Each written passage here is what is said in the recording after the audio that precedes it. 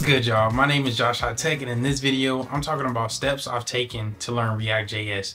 The reason why I wanted to make this video is because I wanted to show my method, the way that I think about approaching programming languages and how to learn them, and I feel like this is a good video to make. So be sure to subscribe, like this video if you haven't already, and let's get straight into it.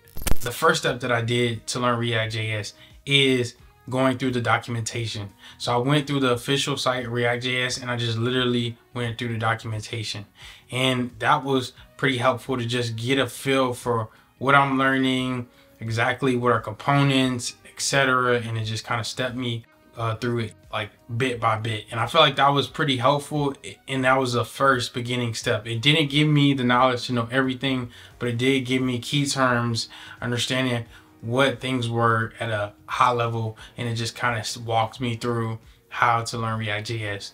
The second step that I did to learn React.js on top of the documentation was going through a Udemy course. I went through a Udemy course with Coach Steele, and this was with the React.js, and primarily the videos were with class components. However, to really understand functional components, I just refactored it to functional components every time he did a project with class components. So that was really helpful, because at that point I'm not just going through it and just copying exactly what he did, or just going, I was literally converting everything that he did in with class components into functional components, and that really helps me get a good understanding of both, honestly. So that's what I did to get really good for my second step.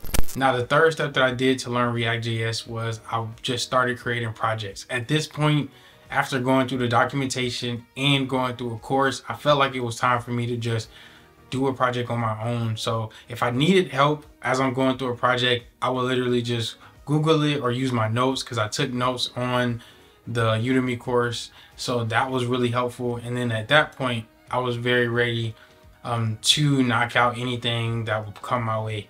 And mainly what I just did was create a landing page, just try to have a nav bar, a footer, and the body, which is like a H1, and just making everything just look like an actual page that you would see like anywhere. So that was like a good start. And then I just kept layering on with different projects, like, and tried to use APIs and tried to get better and better and better. So those are ways that I improved my skills with regards to React.js. And just to let you all know in more detail, it did take me over a month just to do the landing page. It didn't take me a day or a week. It took me over a month to do it, because I'm a full-time developer as well as making content. So by the time I'm getting to projects, it's later on in the evening. Sometimes I'll get tired, but I will still try to push through. And another thing that I did was really helpful was I used Trello to like add tasks that I know I needed to get done, and some of those tasks I would definitely make them short and simple. So I'd be like, at least if I got 15 minutes,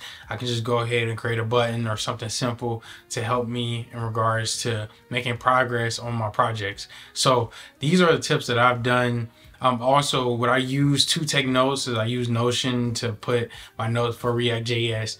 And at this point, now that I had it all together, I created some projects with it. I felt like at this point that I learned it. And then from that point on, now I just layer on top of it. I build on top of it. So I use different ways to start up the React app. So now I can use Next.js, or I use Vite, as I made a previous video about that, to use React. So that's how I kind of just kept building on top of it to the point where I got so comfortable. So yeah, so that's all for this video. I hope you all enjoyed it. Tried to go in more detail, and I want to make more videos about my journey of how I learned with regards to front-end development. So be sure to subscribe, like this video, and espero que tengas un buen día. Ciao.